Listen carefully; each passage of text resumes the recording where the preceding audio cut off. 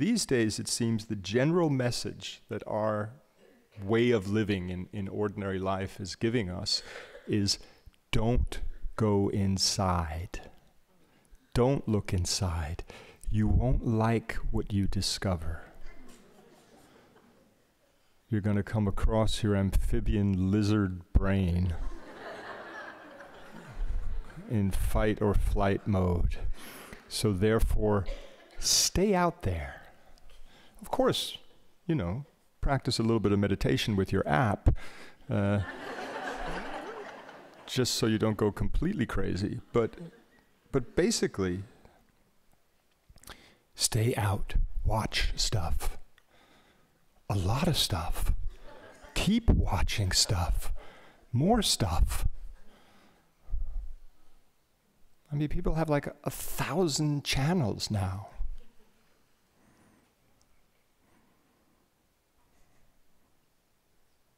Sometimes you see like these articles, you know, like that say 100 shows to binge watch. And you just feel so inadequate. Like, how am I ever going to do that? And generally, this is considered culture. Culture these days, isn't it? Watch. Eat. Stay out there. Watch and eat. And then die. I never got to the end of that show. What a meaningless life. If only I'd got to the end of that show. Anyway, the point I'm making is that what we're doing is so important because the views that are being essentially disseminated, not just like, you know, from so to speak, directly through media or whatever, but it's just been being disseminated through how we live these days. It is nihilistic. It's profoundly nihilistic, and it's just the underlying view is that life is meaningless. Therefore, just stay distracted until you die, and maybe have a few kids and hope that they can work something out.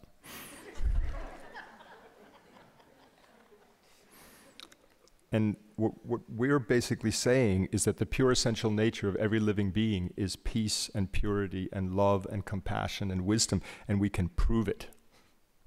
You know, we can prove it. We can give people the ability to directly access that. And so what we want is to, well, our job is to understand this, but and then to experience it, isn't it? The only way we're going to be successful in sharing this Dharma is if we gain the experience, and we need to have the experience of refuge. Because when we have the experience of refuge, which is just step number one, isn't it? But it is it becomes the vantage point from which we can establish all the other Dharma minds. And in particular, it becomes the vantage point from which we can then begin to observe our delusions in action. You know, our slogan is recognize, reduce, and abandon when it comes to the delusions. Recognize, reduce, and abandon. Step number one, recognize. We need to be able to perceive clearly our delusions in action so that we can then understand them and then learn how to apply the Dharma directly to them so as to reduce them and then through that eventually abandon them. We need to begin to have that experience for ourselves so that our act of sharing Dharma will have power because we understand the validity of it. We understand the validity of it, not just intellectually, but we know it in our heart. This works.